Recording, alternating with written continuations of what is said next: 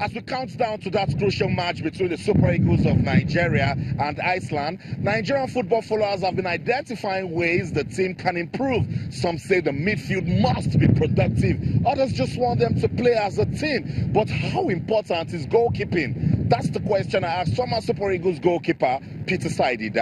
The goalkeeping is absolutely very important. But for me, I think the goalkeeper has done well. You know, the pressure of playing at the World Cup at that age. And he was stable, you know, especially dealing with those crosses.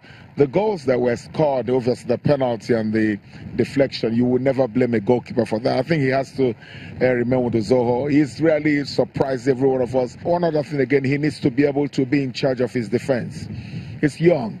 So sometimes you need maturity to be able to tell your right fullback, don't go, stay, your central defense, calm down, I'll come for those crosses, the communication. But I think this happens with time. Goalkeeping is like putting old wine in an old bottle. It gets better the longer it goes.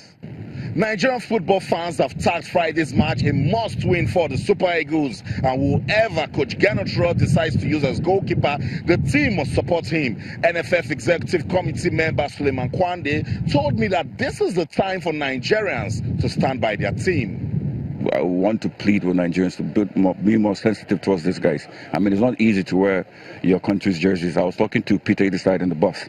He said that the first time he kept for Nigeria, that he couldn't sleep, that he was just seeing stars.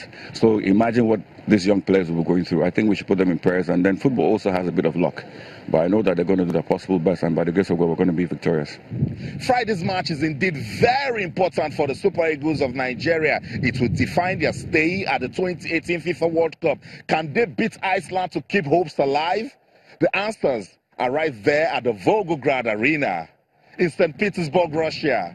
Austin Okonakpan, Channels Television News.